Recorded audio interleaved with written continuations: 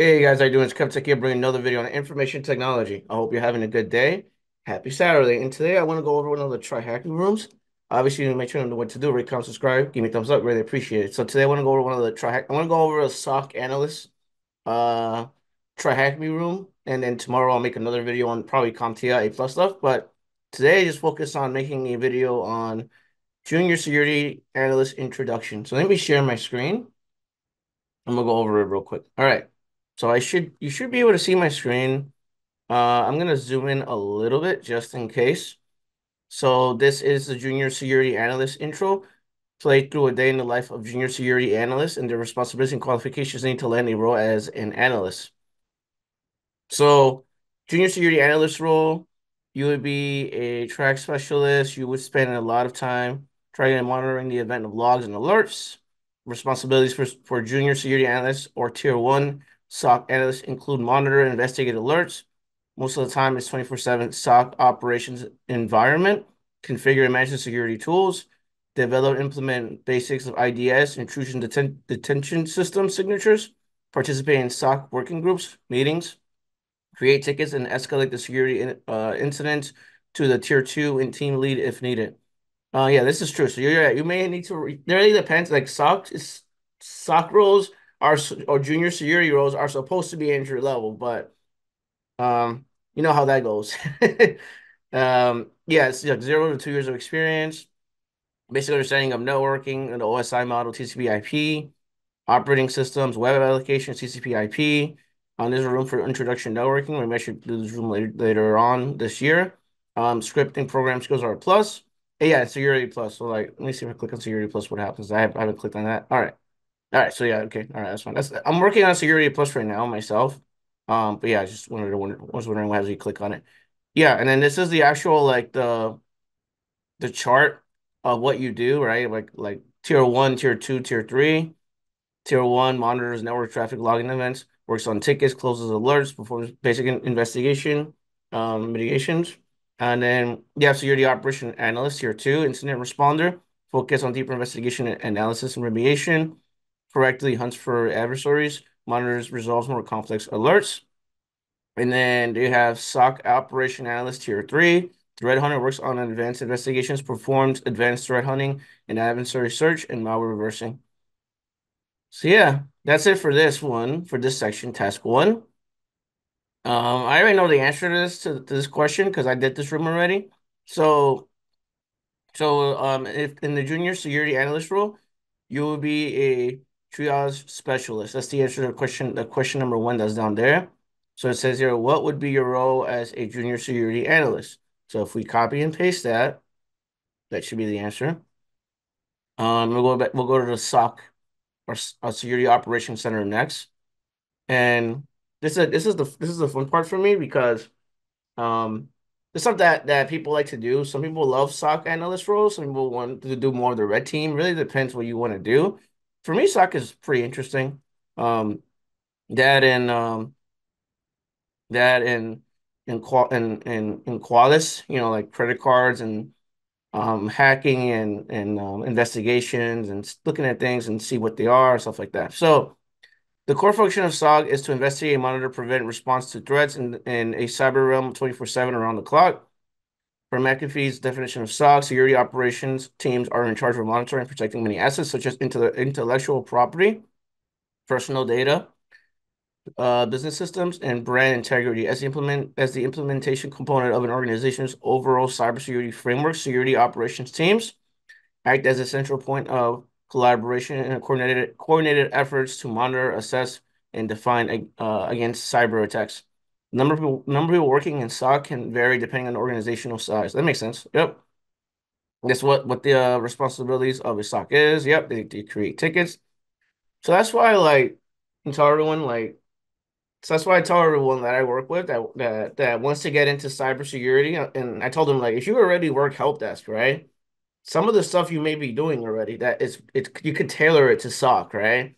Because we're in help desk, we do a ticketing system. Um, depending where you work, you may collect log information. Depending where you work, you may report or you may work with your security team. So like half of the stuff you may be doing in help desk already, if that makes sense.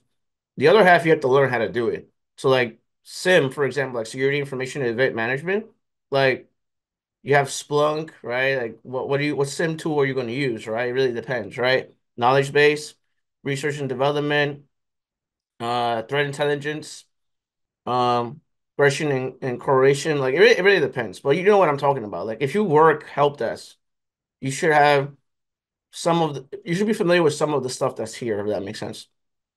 Um, as a junior security analyst, you should stay informed of current cybersecurity threats. Obviously, yeah, Twitter, whatever, like, and there's a security roadmap right here. If I click on it and open, let's look at that real quick. The security roadmap. Interesting. HDR platform. Interesting. All right. To understand the TTPS, you should look at cybersecurities and infrastructure security agency. Let's click on that real quick and take a look. Okay, interesting. And then SOC uses a SIM tool and the NDR. This is like endpoint detection and response. So like you would see like CrowdStrike. Really depends what company you work for. Some companies use CrowdStrike, some companies use something else. Really depends where you work. Um, yeah, for malicious network activity, and then you install that specific software on the endpoint, and then you're able to analyze what is going on behind the scenes. What is the customer doing? What are they running? What are they opening? You could block executable files. Um, you could block certain USB ports if you want, if that's what you want to do for a computer. You could block certain types of file associations if you like. That's entirely up to you too. You could do that. It really depends. It's from case to case scenario, right? It really depends, right? So their job is to, like it says here, juniors' jobs is to investigate. They perform triggering ongoing alerts by exploring and understanding how a certain attack works and preventing bad things from happening. Yep. So that's what I did in that's what I did in my previous job. Like we would run a scan. Um, we would run remediation scripts, and then we would check at the vulnerabilities, and then we would try to implement a fix for the vulnerabilities, and then we will rerun another scan and just make sure that that vulnerability is no longer a vulnerability. And that's how you do it. Like basically, you're preventing attacks from happening. You're preventing Kali Linux attacks like Metasploit, man in the middle. I was gonna say man in the middle attack. Sorry. Password spraying, brute force attack. It really depends what you're trying to do, but like those, we're trying to prevent those attacks. If that makes sense. All right, so. And it says if the investigation stock coordinates takes action on compromised hosts, which involves isolating from the host of network, terminating malicious process, deleting files, and more. So you'll see like malware, ransomware, whatever you have, but you should have like an antivirus. You should have an NDR. Really depends, right? So I remember working with a customer that had a laptop that had ransomware. We couldn't really do much after that. It was all messed up. This is like a long time ago. It was like over 10 years ago. But yeah. Let's go to this side now. So it says day in the life of a junior associate security analyst. To understand job responsibilities of junior security analyst, let us first show you what a day in the life of junior security analyst looks like and why it's an exciting career journey. To be in the front line is not always easy. It can be very challenging as you will be working with various log sources from different tools that will walk you through the path. You get a chance to monitor the network traffic, including the IPS, prevention system, and IDS, intrusion detection systems. One of the most exciting warnings is when you finish working on an incident and have managed to remediate the threat. Incident response may take hours, days, or weeks. Really depends on the scale of the attack. Yeah, this is something that this is I'm like because I'm sweating over here. Because I'm coughing right now. So this is something that I talk about. Um, and I'm gonna stop sharing. And it's like Kev, why you stop sharing? 'Cause I gotta go over this. So like tonight I talk about like when you have it, so I'll go to a cybersecurity summit event every year, right? And we do tabletop exercises, right? So like who's it affecting? If there's like a hack or vulnerability, like we had a discussion about this. Who's it affecting? Um, who do we tell? Confidentiality, right? Like who knows, who doesn't know? Who do we tell? How do we lay it out? Do you guys have a playbook, right? Like really depends. Like what do you have set up on your environment? Like in like there's a certain way of doing it, right? We don't just okay. This got hacked. Okay, we're good to go. We're done. No, no, no. It's just way more in depth than that. People think it's just like you fix it and that's it. No, you have to write a report. You have to let people know. You have to make sure that the information is not compromised. You have to make sure that the information is not leaked out to a third party person. It's more than what you think it is. So I'm gonna share my screen again. All right. So most rewarding thing, blah, blah, blah, blah, blah. Yep. So now they want me to do one of the rooms. So it says click on the green view site button. It has to open the static site lab and navigate to security monitoring tool on the right panel to try and identify the suspicious activity. So click view site. You should see it. Let me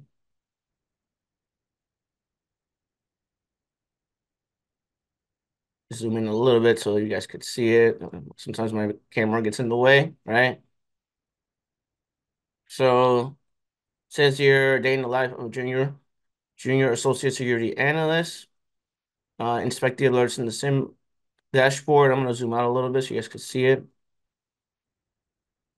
Yeah, so this is the SIM dashboard, and then it says here operations information 40%, security suspicious 30%, security attack 30%. And you could click on this, which I didn't know that. I was playing with this earlier.